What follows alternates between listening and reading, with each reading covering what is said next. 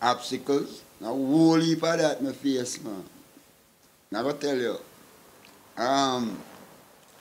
1980, 82, there was a place named, you know where Morgan Heritage used to keep them show? In St. Thomas, Goodyear Oval. 1982, I went there for a day named Dragon Day with a sound named Roots International. First I ever see 20,000 people. First me I go DJ for 20,000 people. Go there, and me DJ the whole day in the sun at no brethren. And when me done DJ, the man for the sound say, boy, me I go Westmoreland tonight go play, you know. And him say, yeah, come with me. Me say, I don't know. Me see where I go on now.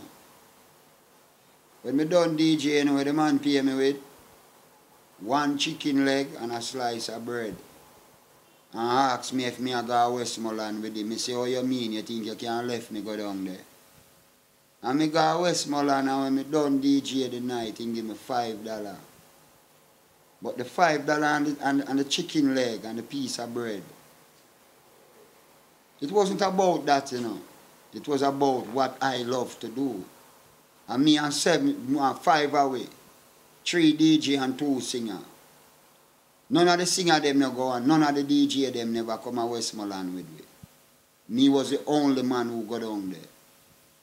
And up until today, I am the only man out of that crew that is still standing as an artist. It means, no care where you love, you know. Don't make nobody tell you say you can't make it.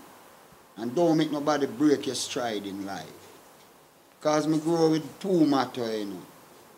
The greatest revenge in life is success. That is my motto.